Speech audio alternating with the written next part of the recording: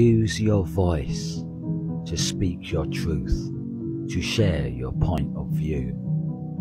Use your voice to dispel ignorance, combat racism, and fiercely pursue the path of peace, the higher way, to light the lamp of hope. Use your voice to spread good cheer, positivity, not meanness nor fear. Use your voice to uplift folk, to encourage and empower. Use your voice to speak of love, soft words caress as gently as a flower.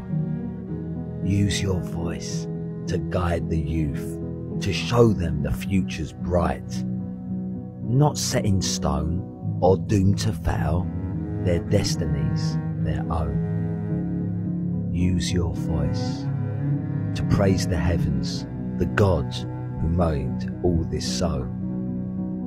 Use your voice, please use it wisely, so you won't regret what you have said when it's your time to say goodbye.